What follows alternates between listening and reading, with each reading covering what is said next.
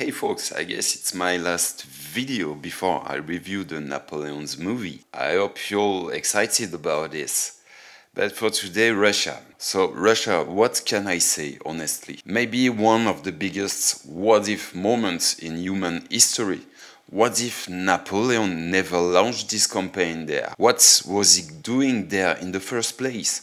It's the symbol of a guy who wants to fly too close to the sun. Except this time it's more like swimming naked around an iceberg. So let's go!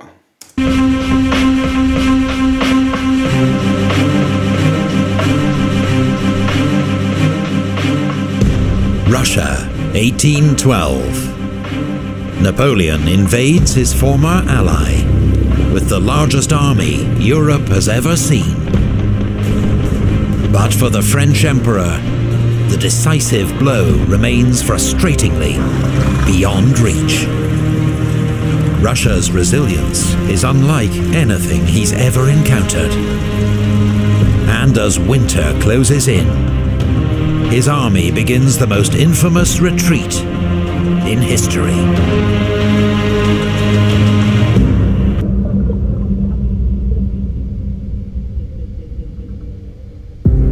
In 1807, following his defeat of the Russian army at Friedland, Napoleon had travelled to Tilsit to meet the Russian Emperor Alexander. During their celebrated encounter, the two emperors formed a friendship and made an alliance. And yes, they kissed. And for a couple days it seemed like they were having a real bromance. And everything seemed bright under a blue sky. That's not gonna last. But it was not to last. Over the next 5 years, relations between France and Russia cooled dramatically. The Russians were irritated by Napoleon's creation of a Duchy of Warsaw in Poland, which they regarded as meddling in their own front yard. Yeah, if you're Orthodox authoritarian Russia having a Polish state that is Catholic and backed by Napoleon / a new kind of order based on the ideas of the French Revolution, you're going to see it very much as a threat to your own safety. They feared it would lead to the return of a fully fledged Polish state, a traditional thorn in Russia's side. Then there was Napoleon's offer to marry Alexander's sister, Grand Duchess Anna Pavlovna, to cement their alliance. But the Romanovs hated the idea, and after a year of Russian prevarication, Napoleon married Marie-Louise, daughter of the Austrian emperor, instead. And yet that did not secure him an alliance with the Habsburgs. Everyone will still see him as a greedy, ambitious upstart, and the Romanov are not going to want to mix their bloodline with that kind of dude. Later that year, Napoleon broke a guarantee made at Tilsit and annexed the Duchy of Oldenburg, ruled by Alexander's sister's father-in-law. Worst of all was the fallout over the continental system, Napoleon's not very effective economic blockade against Britain, designed to cripple his most steadfast enemy. Alexander had agreed to join the continental system at Tilsit, but it was hugely unpopular in Russia and ruinous to her finances during a period of economic crisis. I guess that Russia starts to consider a battle plan with Napoleon as far as in 1810. Napoleon found out that Russia was flouting the rules of the system and had resumed an illicit trade with Britain. He was furious. With both emperors accusing the other of bad faith, their two countries began preparing for war. Also, Russia raised its exportation tax on wood, and they will kind of embargo France on wood. And wood is that Napoleon needs in order to reconstruct his fleet after Trafalgar.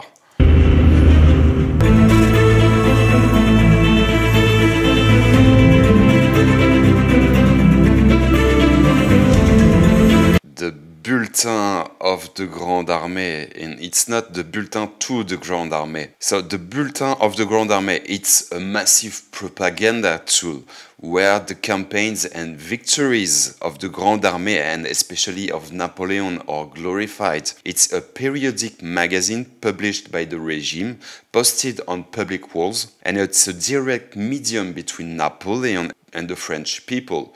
Propaganda. It starts with the Battle of Austerlitz with 30 issues during the whole campaign.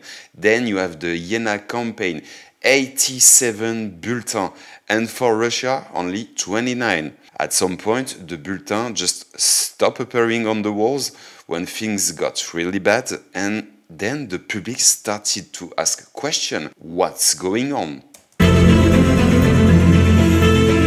Napoleon knew an invasion of Russia was a massive undertaking, especially as he still had an unfinished war in Spain that was tying down more than 200,000 troops.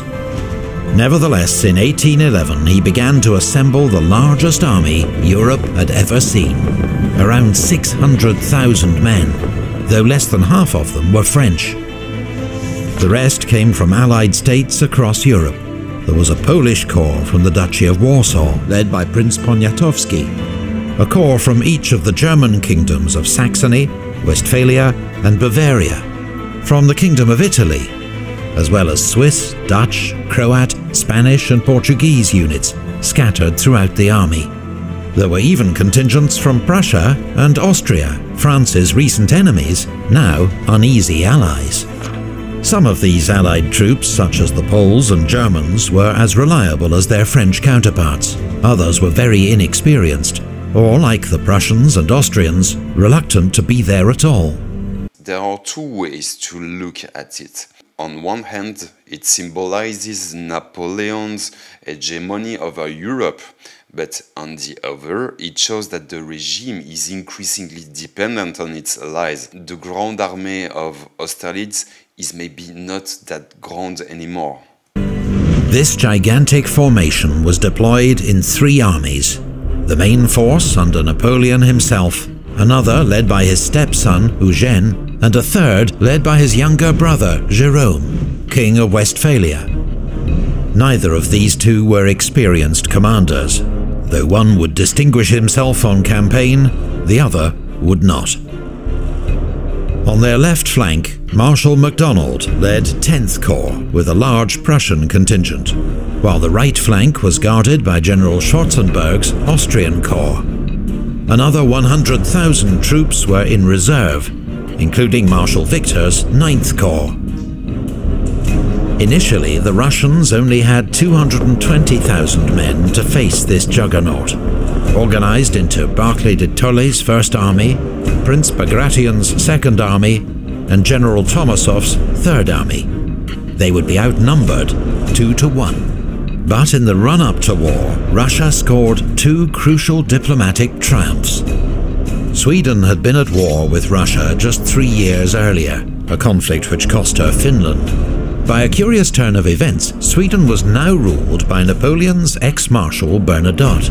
But after Napoleon occupied Swedish Pomerania without warning, a furious Bernadotte promised Russia that Sweden would remain neutral.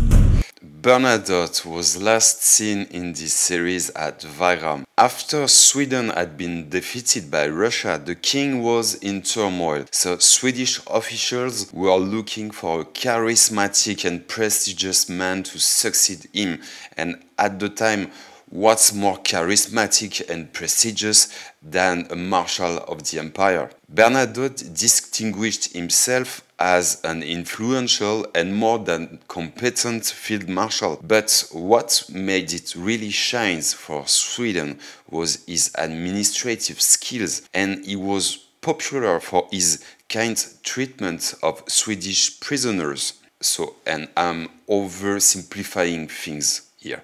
One day, Bernadotte is quietly at home and there's a knock-knock.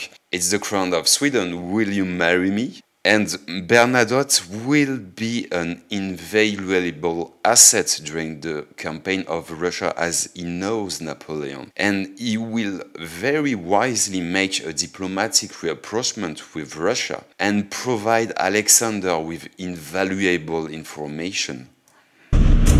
Meanwhile, a peace treaty with the Ottoman Empire ended Russia's 6-year war against its southern rival. These two agreements secured Russia's flanks from any strategic threat and freed up troops to face Napoleon's invasion.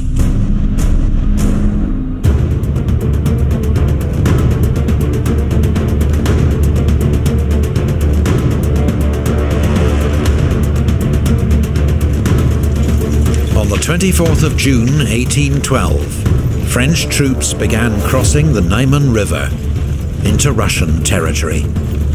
The army was so large, the crossing took 5 days. Napoleon's plan was to attack north of the impassable Pripet marshes and defeat Barclay's army, while Jérôme pinned Bagration in place. French forces would then swing south to trap Bagration. Napoleon expected the campaign to be over in 5 weeks. But the sheer size of the French army convinced the cautious Barclay that retreat was his only option.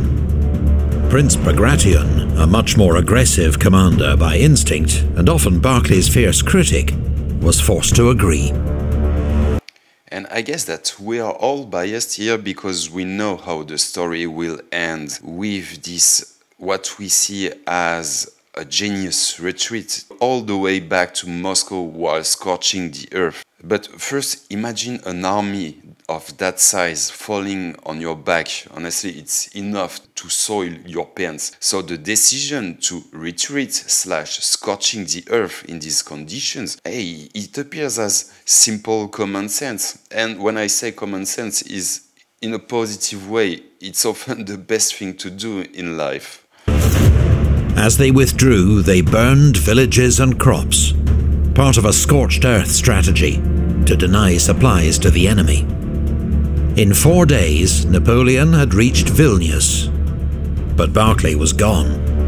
To the south, Jérôme failed to pin down Bagration. So when Davout's First Corps swung southeast to trap him, he'd already withdrawn to safety. Napoleon's younger brother was out of his depth. Stung by the Emperor's criticism, humiliated when his troops were put under Marshal Davout's command, he resigned his post and returned to Westphalia. The campaign was already beginning to expose serious flaws in Napoleon's plan. Knowing his troops would struggle to live off the land in this impoverished region, he'd organized huge supply depots and transport units to feed the army. But wagons rolled slowly along Russia's bad roads, which were turned to rivers of mud by summer thunderstorms. The army had to... This phenomenon is called Rasputitsa. It happens in springs or in autumn when the snow melts or when heavy rains transform roads into a sea of mud, so then wheel breaks, horses are trapped in it, soldiers lose their boots in the thick mud, and it's also what will cripple the Wehrmacht during the early stages of Barbarossa in 1941. To make frequent stops to allow its supplies to catch up. Bad news for Napoleon's plan to catch the Russians, but a much-needed relief for the many thousands of young conscripts in his army, not used to hard marches day after day. Many were soon dropping out with exhaustion. Others deserted. There were also huge problems of command and control over a vast multinational army that was 3 times bigger than any Napoleon had commanded before. La Grande Armée, once famed for its speed of maneuver, had become a lumbering beast. After a pause to rest and regroup at Vilnius, Napoleon resumed his advance. Barclay continued his retreat to Vitebsk, where he hoped Bagration's Second Army would be able to join him. But Davout blocked Bagration's path at Sultanovka forcing him to make for Smolensk instead. At Vitebsk, Napoleon clashed with Barclay's rearguard, but once more the Russians escaped, after setting fire to all the stores they couldn't take with them.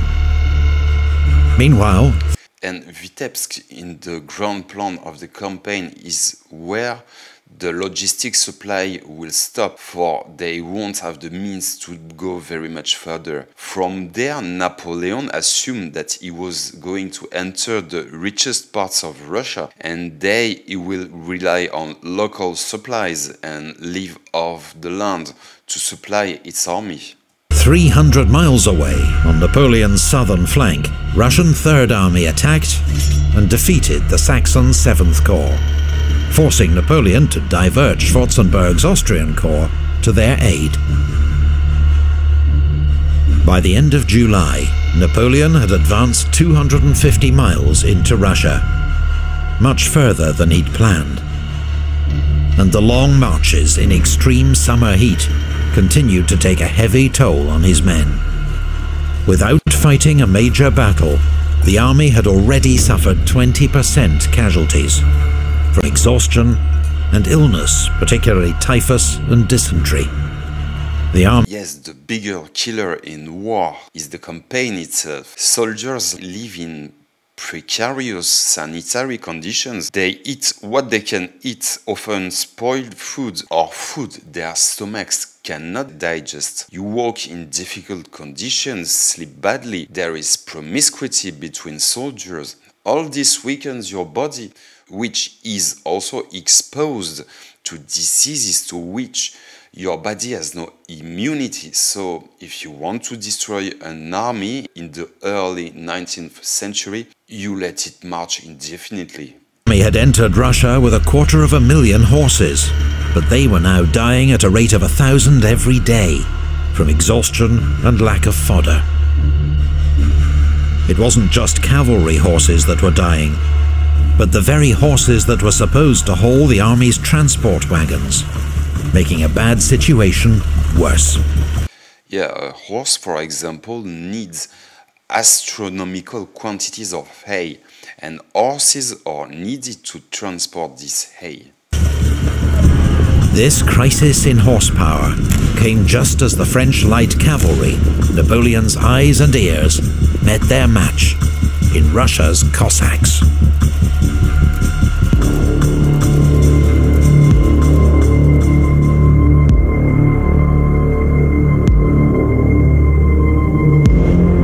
Cossacks, self-reliant, proud, ruthless, and superb horsemen, didn't play by the same rules as other European cavalry. Every day they shadowed Napoleon's army, swooping in whenever they saw an easy target, but melting away into the forests if they were attacked by a stronger force.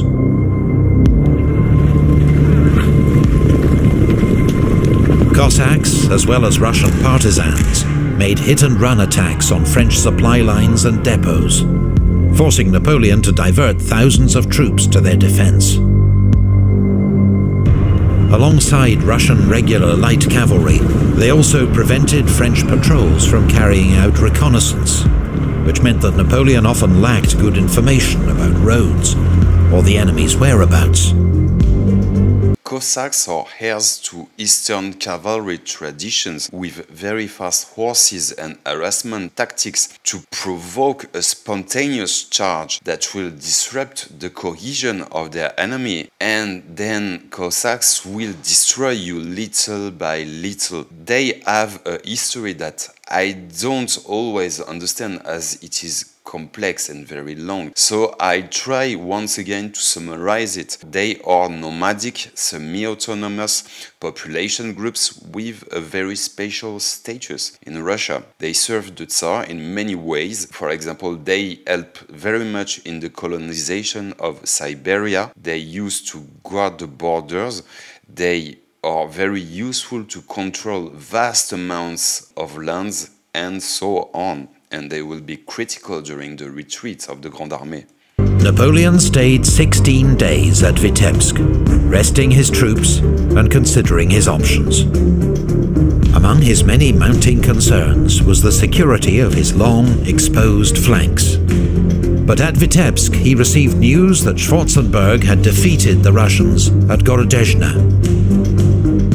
A week later at Polotsk, a French-Bavarian force fought Wittgenstein's Russian First Corps to a standstill.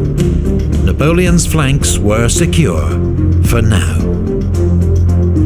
Although his main force had been reduced to less than half its original strength, Napoleon decided to push on to Smolensk and try to force the Russians into a decisive battle for the city. Barclay was indeed under pressure to give battle from fellow commander Prince Bagration and Emperor Alexander in St. Petersburg. The army's morale and Russia's honor required it, they told him.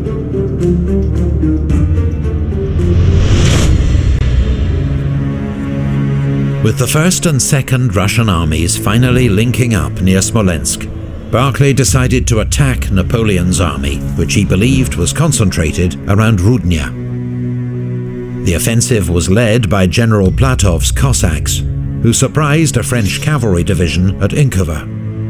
But alarmed by false reports that Eugene's Fourth Corps was outflanking him to the north, Barclay called off the attack.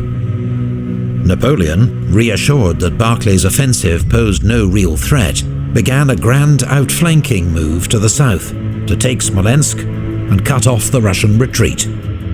The so-called Smolensk maneuver was Napoleon at his best, using Murat's cavalry to screen his movements and keep Barclay in the dark. The Emperor reached the Dnieper on the evening of the 13th of August.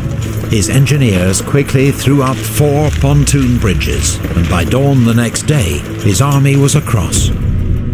Marshal Davout led a second column across the river at Orsha. But a single Russian division, the 27th, fought a heroic fighting retreat from Krasny, delaying the French advance and buying time for Bagration to reinforce the Smolensk garrison. The chance for a surprise assault on the city was lost. And as the Russian army began to pull back, Napoleon displayed an uncharacteristic lack of urgency, even halting the army for a parade to mark his 43rd birthday. That's surprising from Napoleon, for his entire art of war is based on the search of the decisive battle to destroy the enemy. That's the main point of every campaign he's led so far. And his lack of, I might say, ferocity will also be criticized at Borodino, where he will refuse to commit everything, especially the Imperial Guard, to destroy the opposing army, but I guess that's a story for another day. When the main attack on Smolensk began 2 days later, Napoleon opted for a frontal assault. 150 French guns battered the city as 3 French corps attacked its medieval fortifications. The Russians resisted bravely, but Barclay, fearing encirclement, ordered another retreat. With Smolensk in flames, the Russians began to pull out. Just as the French fought their way into the city, to scenes of utter devastation. Bagration's Second Army withdrew first. As Barclay's army followed, its rearguard was caught by Ney's Third Corps at Valutino. General Junot, commanding the Westphalian 8th Corps, had orders to cut off Barclay's retreat. But having crossed the river, he did nothing, and the opportunity was lost. A furious Napoleon swore that Junot would never now win his marshal's baton. The Battle of Smolensk cost both sides around 10,000 casualties, and destroyed one of Russia's most historic and holy cities. From what I know, there is a holy icon in Smolensk, and part of the plan was to heavily shell the city with cannons to make the Russians fear that this icon would be eventually destroyed, to force them to make a stand out of the city in order to prevent the relic to be destroyed. And that's a pity, for Smolensk could have served as a supply hub, but now that it's destroyed, not so much. And during this time, so Alexander and Bernadotte meet, and they are together when the news of the Russian defeat at the Battle of Smolensk arrived. Bernadotte comforted the Tsar. He told him, yes, Napoleon is not going to reach St. Petersburg, and he gave him, once again, very valuable information that will very much help the Tsar to win the campaign. And for this invaluable information, I have to thank one very active guy under my video who will recognize himself. Thank you, my friend. But settled nothing.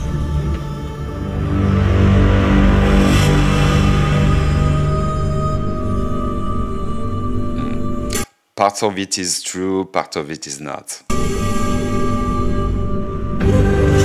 After the missed chance to defeat the Russians at Smolensk, Napoleon paused once more to consider his options. His men were weary and far from home, and it was already late in the campaigning season. He considered sitting out the Russian winter at Smolensk and resuming the campaign in 1813. But now he was just 230 miles from Moscow. A century earlier, Peter the Great had moved Russia's capital to St. Petersburg. But Moscow remained its historic and spiritual heart, a prize for which the Russians had to fight. Napoleon, always a gambler, decided to push on. Figures who have a destiny like Napoleon are always gamblers, testing their luck and forcing their destiny. That's often what eventually loses them. And I'm going to make a comparison and I'm going to vomit right after, but yes, it's a point in common between Napoleon and Hitler. And that's it, I've reached the Godwin point on my channel. The Russians faced their own dilemma. Emperor Alexander had experienced a kind of religious epiphany that summer and rallied the Russian people to the country's defense, describing the war with Napoleon as a war to save Holy Mother Russia from the Antichrist. For months, the emperor had received conflicting advice to stand and fight or retreat. Now he decided change was needed. The cautious General Barclay kept his job, but the emperor summoned General Mikhail Kutuzov to take overall command of Russia's armies. Kutuzov had been beaten by Napoleon at Austerlitz 7 years before, but he'd since won several victories against the Ottoman Empire and was a true Russian, loved by the troops. Although Kutuzov agreed with Barclay's strategy of delay, he saw that constant retreats were destroying the soldiers' and the nation's morale. Yeah, it's always the endless dilemmas of a warlord. When do I fight or when do I retreat? If I retreat because I cannot find a superior enemy, so I don't defend my territory, because that's the strategic thing to do, to live to fight another day. But then how do I maintain the trust of my population? And how do I explain to my soldiers, who are also marching and are exhausted, that this time we have to fight? If Moscow was given up without a battle, the fallout could be disastrous. And so, 70 miles west of the city, near the village of Borodino, the Russian army prepared to make a stand. Europe was about to witness the bloodiest day's fighting of the Napoleonic Wars.